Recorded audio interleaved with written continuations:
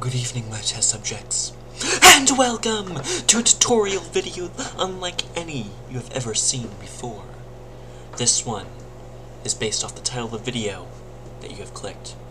It is called How to Record Game Boy Advance Games on the PC, or computer, or Mac, or Linux, or any other computers that I didn't list because I don't know any others. Whatever. Anyway, so yeah, let's just get right into the beef, the juice. You're gonna need some programs. You're gonna need some a Game Boy emulator, such as you know, the Visual Boy Advance here. It's pretty solid, I might add. You can use other ones, but I use this one just because it's cool. You're gonna need any sort of screen recorder. I recommend using Bandicam, but that's because I paid for it, so I ain't gonna use anything else other than it. But there's a free trial, but the only problem with that is it leaves like a small watermark, and I think you have like a limit of how much you can record in one video. Like you can only record like a maximum of 10 minutes in one video. But if you pay for it, there is no limit to how much you can record for one video.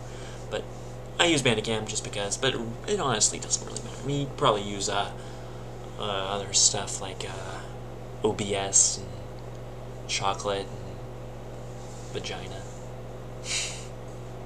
I don't even know. Anyway, so yeah, you're gonna need this, some of those stuff, and that's pretty much that part. So here is the Bandicam. This is what it looks like.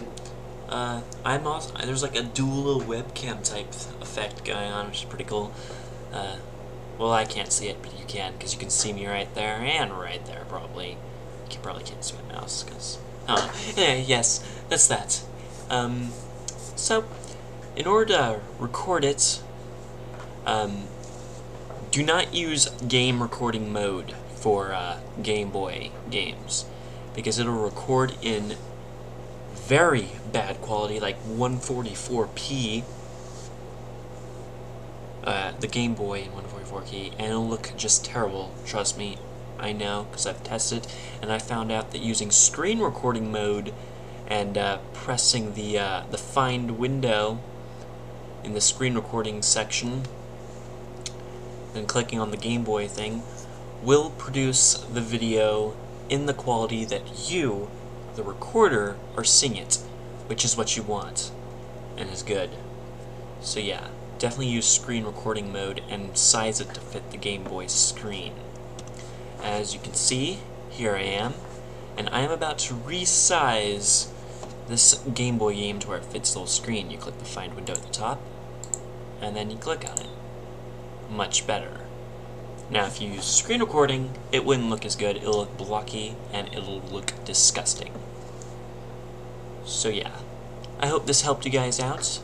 I don't know about other screen recorders, if it'll record in a good, sort of beautiful thing.